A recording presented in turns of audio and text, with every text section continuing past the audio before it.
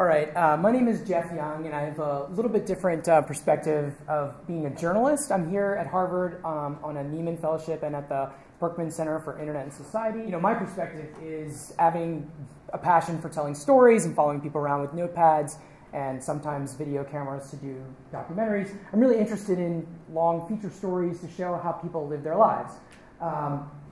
So, if you will, I mean, this is certainly not the most serious problem in journalism, but there is, if you're doing these kinds of long-form magazine or documentary stories, the issue of if you're following someone around with a camera, they're sometimes self-conscious, the camera has an effect, and sometimes you're not there, no matter how much you're following someone around. And so, obviously, when I see something like Glass come out, I'm curious about how this could be applied.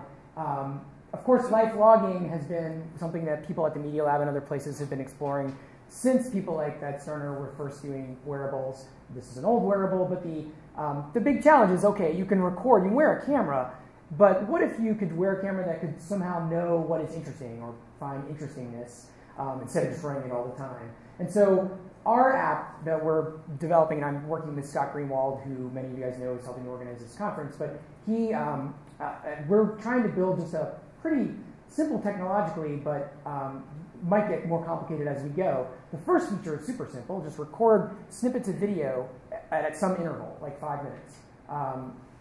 The next one can get a little more complicated, which is like on-screen prompts to kind of be interviewing people as they go about their lives. So maybe a certain number of preloaded questions, and then maybe you could use the accelerometer or other mechanisms in Glass to sort of see when an interesting time to trigger a question would be.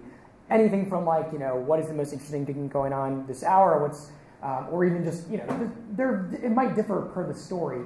And then other things we're just thinking about is just trying to augment what will be somewhat serendipitous video, whether it captures the right moments or not, by coaching them to actually even just record snippets every now and then.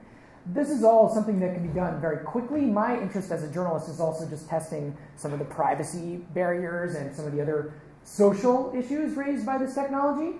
Naturally, like there's a quick slide about, you know, the quantified self is a big thing going on right now, but I have a Fitbit right now. I should be walking more to get my steps in on the stage here. But what I'm interested in is that's all numbers that like a Fitbit generates, but I'm interested in what wearables can do to give you a qualitative view of yourself. So the camera being turned on at these intervals and having this kind of, it can do what Sherry Turkle at MIT has called the evocative object, which is kind of a tool that helps you think or see your story. And so the one proof case I have of this, if you've ever listened to NPR, has a series that they've done called Radio Diaries, where they gave people microphones and coach them to make audio documentaries about their own lives. And I think these were incredibly successful. I'm a fan of these stories. So I think adding this kind of video and multimedia will be a very, you know, something worth playing around with. And this is a test footage that I took. Can we, do I click here to get it to roll? How do we get it to roll on the screen? So I'll take like a minute of my time to show you just a little bit of what it looks like with an early prototype of, kind of, think of like Twitter vines strung together with maybe some narration. Go ahead. Thanks. I'm always curious to learn how other people see the world. That's one reason I became a journalist.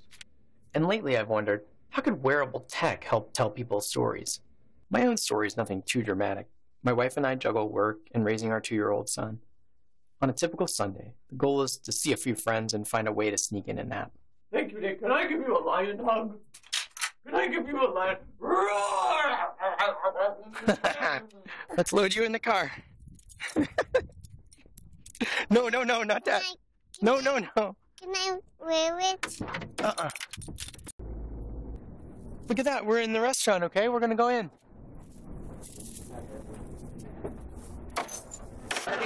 All right, we made it. Happy birthday to you. We are all full and hopefully maybe a little tired still.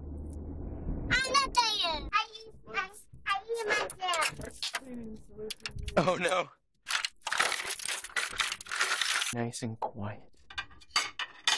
We are in our basement of our apartment building, and it's time for dinner. Yeah. I'm gonna throw it to you. Oh, you're gonna throw it to me? All right, let's do it. Okay, ready, go. Oh, try again, try again. So in my last seconds, so you get the idea. We're there's a website, wearablediaries.org, and we're basically just trying to run some tests on this. And like I said, I'm interested not just in the technology, but if you could have something that would be more automatic. Right now I'm kind of curating these things, obviously, and there's a lot of editing involved. But if you could have something where people could have a glass app that helped them, coach them to tell their stories this way, it sort of could be an interesting application as well. Thanks. All right.